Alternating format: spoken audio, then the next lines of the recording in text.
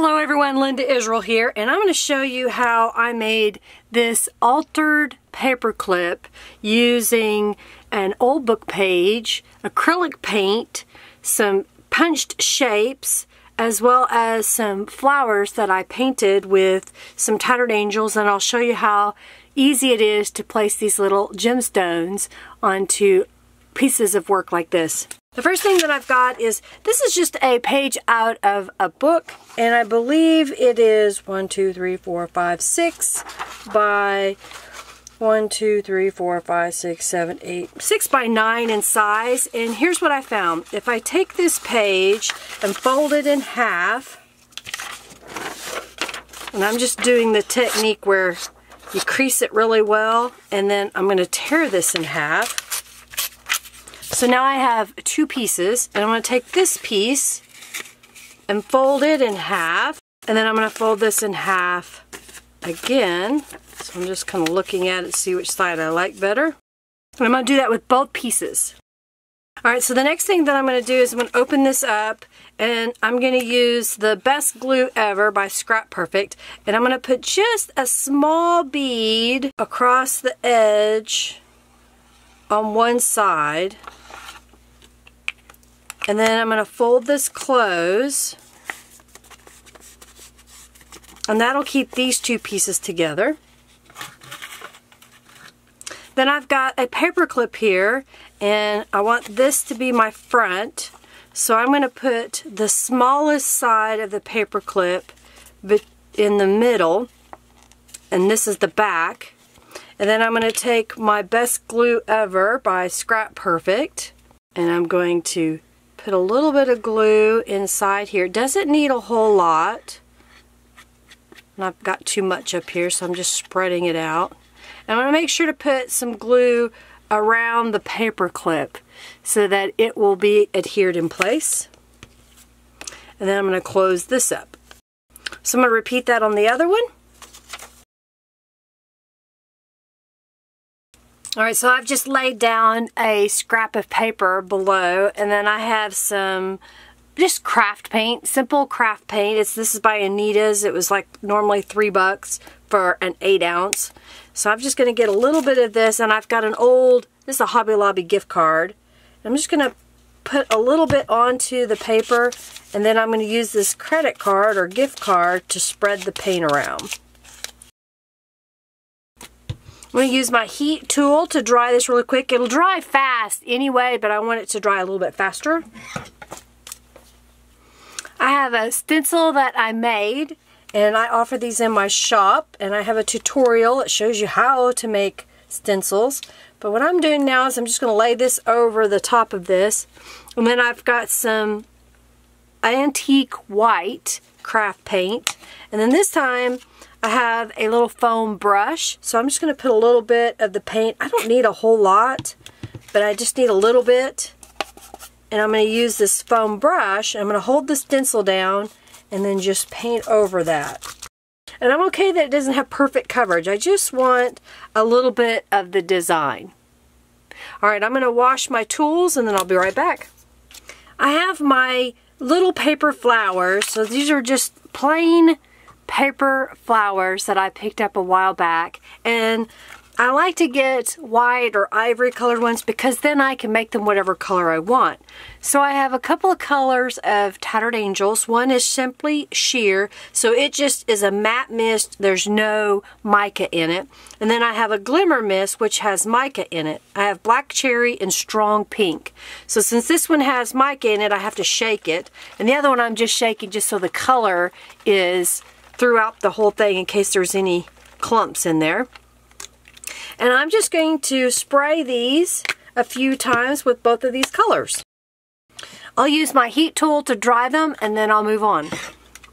So I have my flowers laid out here. I even have some white ones, and then I have some shapes that I've made. This one I made on my silhouette. I type the word and then tell it to cut it out. These are punches that I have, and I've just used some leftover scraps. So I'm going to go around the edges of these with some distressed inks so I can get them ready for the next portion. So I have some picked raspberry and vintage photo and blending tools. These are by Ranger. And I'm going to use this pink and go around the pink label. This pink label is from EK Success, and it was a label punch that I picked up, I think, at Hobby Lobby. And I've really liked it. It's been really handy to use with scraps of paper. Instead of just tossing the whole thing away, I can punch out a few shapes and then use these for elements on my junk journals or cards or whatever I want.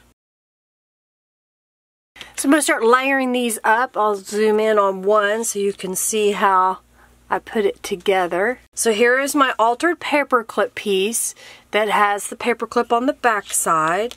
The first thing that I'm going to do is take the label, and I'm only going to put glue on almost half of it, and I'm going to stick that where it is coming off of the page. Then I'm going to take the circle, put that down somewhat in the center. I'm going to add a heart over to the side. I'm going to add the word inspire, kind of overlapping everything. Okay, and then I've got a bigger flower, so I'm just putting a little bit of glue on the back side of it and pressing it down. And then I've got a white flower that I didn't color, so I could have a little contrast. And then I've got another pink flower that I'm going to overlap down here. I've got a little dragonfly, so I'm just putting a little bit of glue on the back side, and then I'll place this down. I have supplies here to make a second one, so I'm going to do that as well here in just a moment. I'm going to take Tulip Dimensional Glitter Paint. This is found in the fabric department, where not fabric, in the t-shirt making department, and it's $4 for a 4-ounce bottle as opposed to the little stickles. And I like it because it's clear and I don't really care that there's other colors out there. So I'm just going to put a little bit on the centers of the flowers, and then I'm going to go around the edges of the flowers. You see that? Get just a little bit closer. Just go right around the edge. And I'm okay if it's a little bit messy. It really looks cool when it's dry, because right now you're just seeing the white, but this dries clear and has a really pretty iridescent glimmer to it. And I'm going to go right around the edge of the white flower just a little bit, and that'll add some sparkle there. And then I'm going to go around this pink label. Then I've got some Embellie jelly. So the idea is that this is a sticky little blob here that you can use to pick up things and place them where you want. So I have a little box of gems here. I'm going to grab a couple. I'm going to use the Embellie jelly and make this so you can see where I'm picking up one of the gems with the Embellie jelly. So that's on the end there. And then I'm just going to use that to place it right where I want it. Makes it so much easier than trying to pick up those little tiny gems to place them where you want. And I'm just using my stick to press it down into the glitter paint. So that's how you put it together. And here is one that the glitter paint has dried, so you can see how that looks and how it looks on the edges there. So they turned out pretty cute, don't you think? And this was just using scraps and some flowers that I had in my stash. You could probably use punched flowers if you have some paper punches. You can hand cut some flowers. You can hand cut all these shapes. And then just using some acrylic paint and using the best glue ever, as well as the Embellie jelly to add the rhinestones. It's something simple that you can make from your stash. So I hope you enjoyed seeing this video of how to make this altar paperclip using acrylic paint and a few other supplies. If you liked it, give this video a thumbs up. Get my hand in there. Give this video a thumbs up and share it with your friends. And of course, if you haven't already subscribed, please do subscribe and hit that notification bell so you know the next time I put up a video. Check out the description box for links to all of the things that I used today, including my blog post, and of course my social media connectors, including my Facebook groups that I manage. Thanks so much for everybody for watching. I appreciate each and every one of you. Have a crafty, fabulous day. Bye.